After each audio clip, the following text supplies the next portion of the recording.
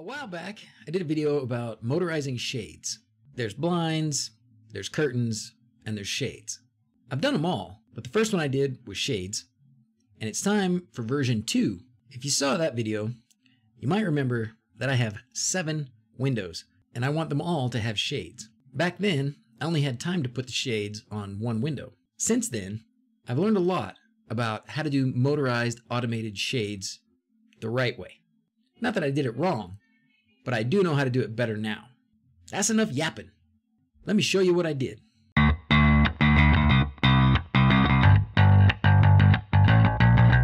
This little box right here is the heart and soul of my motorized shades. You're going to recognize a lot of these parts. D1 Mini running ESPhome. We'll get to that sketch. The L928N motor controller. It actually controls 2 motors, which is what I'm going to do because I've got 6 windows, 3 of them on top and 3 of them lower. So I'm going to use one of these controllers to control the upper and the lower shade. So I've got 3 of these boxes. Each one controls 2 shade motors. Got it? Good. This is my wiring diagram. Let me just run through the connections. 12 volt positive goes to this terminal on the motor controller. Ground connects to a whole bunch of stuff. The ground pin on the D1 Mini, 1 terminal on both of the push buttons, and 1 terminal on each of the 4 end stop switches. So you're going to have a lot of ground wires connected together. Plan accordingly. This terminal is where 5 volts comes out of the motor controller, and we can use that to power the D1 Mini. There have been times where I've had trouble powering a D1 Mini through this 5 volt pin. There's been other times when it worked. In this case, I've done 3 of these, powered them that way, and they're all working. Now let's look closer at the connections on the D1 Mini. There are 4 pins on the motor controller. These 2 control the motor on this side. These 2 control the motor on the other side. I'm using D1 and D2 for these 2, and D5 and D6 for those 2. Next, for the 2 push buttons, I'm using D3 and D4. For the end stop switches, I'm using RX and TX for 2 of them, and I'm using D7 and D0 for the other 2. This little guy right here is the resistor that you need to put between D0 and 3.3 volts. And finally, these 2 terminals go to one motor, these 2 terminals go to the other motor. See, that wasn't so bad. And once you've got it all installed in the box, it looks like this.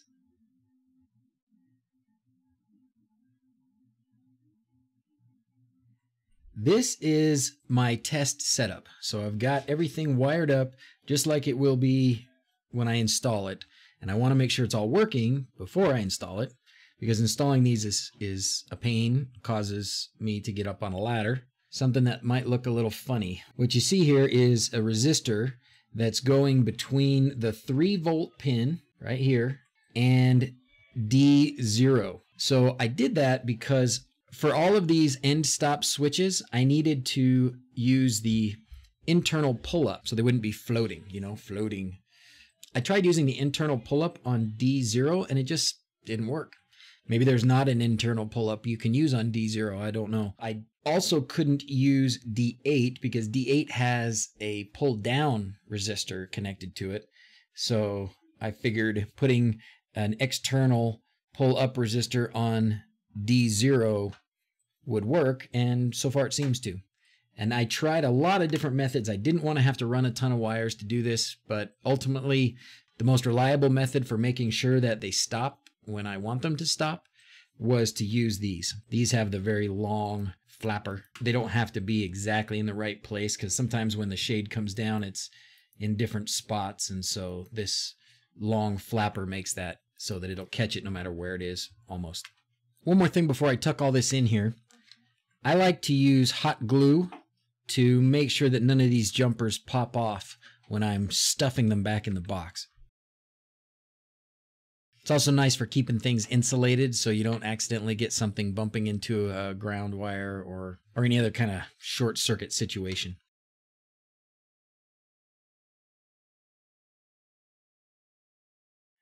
Did I miss anything? I think that's everything. So now we're going to test it out. It's all powered up, and I've been poking around with it, and it should work. So here we go. We're going to push the button. That's spinning that motor. I don't know which one of these is which, but when I touch the end stops, stops. Great. So I tested this end stop. And I'm going to put that one off to the side. We're going to push the button again. And I'm going to test the other end stop. Great. So I know those two work. I'm going to try the other motor and the other two end stop wires. That one works. Push it again. It's going the other direction. Test the other end stop. Beautiful. Beautiful. Now, let's run through the sketch. Let me show you what is going on the ESPhome side of this. Did someone say, what's ESPhome? Glad you asked. ESPhome is a fancy little bit of software that lets non-programmers like me use inexpensive little boards like this to create our own custom smart home devices. And best of all, it interacts directly with Home Assistant. What's Home Assistant, you say? Only the world's best smart home hub. If only there was a way to share links to videos about ESPhome and Home Assistant. Where would I put them if I wanted to share links like that?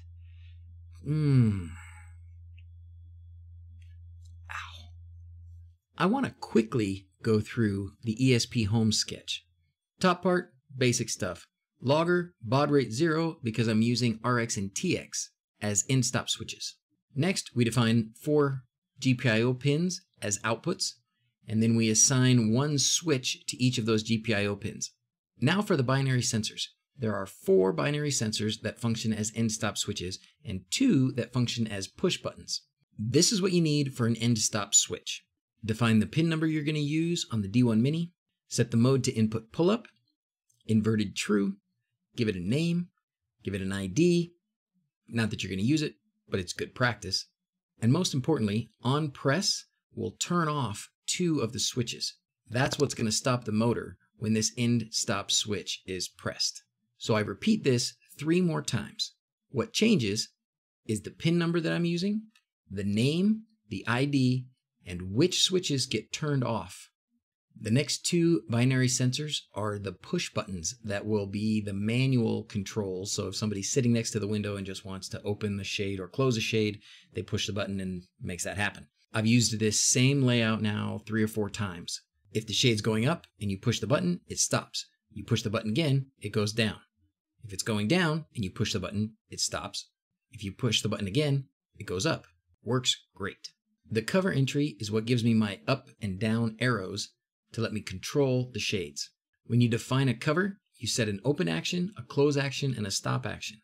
For the open and close action, I left the delay in here. I don't really need the delay anymore because I have the end stop switches, but it functions as a nice backup just in case the end stops don't do their job. That's the end of the quick version. If enough people want to see the extended explanation, let me know and I'm happy to share it with you. But I've watched myself explain YAML files, and it is boring. So I thought you'd appreciate a shorter version. You're welcome. These are the parts that are going to go on the rod. This is a 10 RPM geared DC motor. It's on the smaller side, but it's definitely strong enough to lift these curtains. I've tried a couple different speeds of these. The highest I would go if you're going to use this small motor is 45. I tried 45 RPMs and it was adequate. It was slower going up than coming down, so I think that's probably pushing the limit. But with these 10 RPM motors, I have had no problem lifting the curtains. They're not that heavy. This is a 3D printed little box. Once I solder my connections here and run my wire out that hole down here, I slide this motor in here. Shaft pops through that side and it fits in there real nice. I can then mount it up against the wall and there it'll go. On the shaft, I've got this guy, again, 3D printed part. It's made to slide right on there, and then this is made to fit on the inside of a 1-inch Schedule 40 PVC pipe. And it fits nice and tight, but I'm also going to put a screw through the pipe and this so that they hold together real well. So that's one end of the rod. The rod is the PVC. And on the other end, I've got one of these skateboard bearings. These were bearings I already had. These are the 608, and they're not quite big enough to fit inside of a 1-inch Schedule 40 PVC. So I made this little 3D adapter so that the bearing could sit inside of this, and then this will kind of sit in the end of the PVC. It's got a little tapered end here. You just kind of pop that in there. It fits fine. If you wanted to glue it a little bit, you could, but it fits fine like that. And then this part will screw to the wall, and the other end of the PVC will just slide on there, and that'll spin. Piece of cake, right? So those are all the parts minus the PVC that goes in between them, and you'll see that when I actually put it up on the wall. That's all that I can do sitting here at my desk. The rest has to happen on a ladder.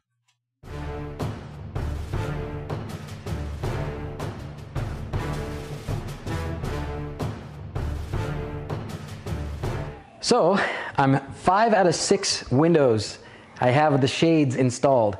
I'm going to do the last one, and I'll walk through a little bit how I do it. I've learned a lot about how to make a shade, do-it-yourself style. The material that I'm using is really good blackout material that is really inexpensive at Hobby Lobby, which is an American thing. I don't know if they have them anyplace else, but it's only like, I think it was less than $7 a yard, $6 maybe even a yard. Let's get the close-up on how you do this. All right, I know the lighting is going to be screwy on this because it's bright, and then I'm going to hang up a curtain and it's going to get dark, but just bear with me. This is the blackout material. Soda loop in it, my wonderful Sister Z's. This is the 3/4 inch PVC. It goes in this loop, and that will be at the bottom, and that's what will keep it going straight when it goes up and down. Now I already have hanging up here, I don't know if you can even see it, but we'll zoom in. This is the 1-inch PVC with the motor over here and the bearing side over here. Without any tape or anything on it, I roll it up over this. All right, so now you pull it way up so that you get this part through, and then you want to kind of eyeball right to left and make sure that it's hanging fairly straight. I've found that walls are not to be trusted. They're not square, they're not level, so you can't go based on being lined up with the sides or the top. You have to base it just on how does it hang. And what I've been using to judge is just how much light there is, the gap for the window there. This I left really long because the problem I had before is I didn't have enough material. You know, it got to the bottom and it was all unrolled, and it looks bad. I think that actually looks pretty straight, but I can't tape it here. I got to tape it up here, so I'm going to let this down. I'm going to put the piece of tape here, and then I'm going to let this down over the edge. Like that, and then I'm going to get my lovely assistant to tell me if it's straight. What do you say, lovely assistant? What do you think? Does it need to go right or left? I think it needs to go to the right, but I don't want to go too far to the right. Then I stick down the tape on one side, grab another piece for the other side. You need a lovely assistant to make this really work right. So how are we looking? We still looking pretty square? Okay, I'm going to back up and take a look at it too. That's good enough. Now we keep on taping.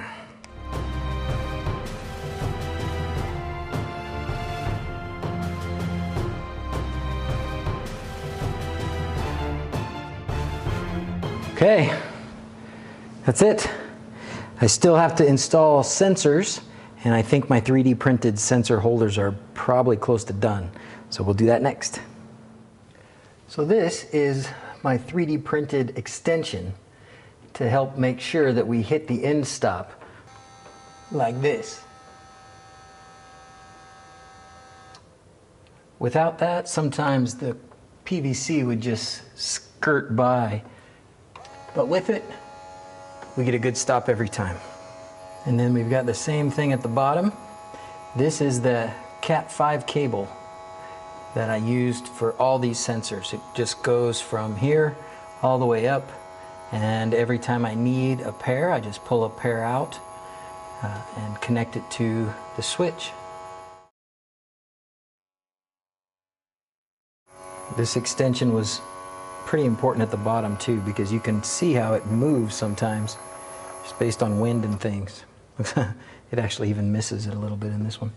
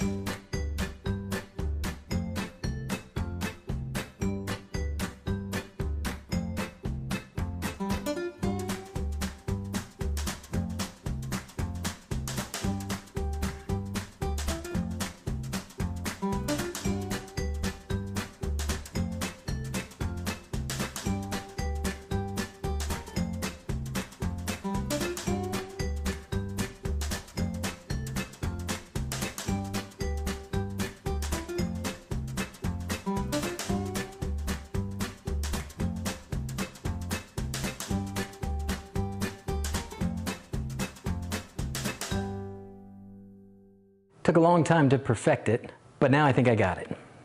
Doing quick math in my head to try and figure out about what each window cost. Motors about $12, end stop switches $1, 3D printed parts $1, PVC maybe $2, 2 yards plus a little on the material. Even if you say $7 a yard, 15 maybe for that. So grand total less than 40 for automated shades like that. That's pretty amazing. So you can control them all together, or you can control them individually, and of course you can also automate them. I've got them set right now so that when the sun gets a certain number of degrees above the horizon, they close, and when it gets to a different level above the horizon, they open. I don't think I can make it any better. That's all for now. As always, thanks for watching. Till next time, adios.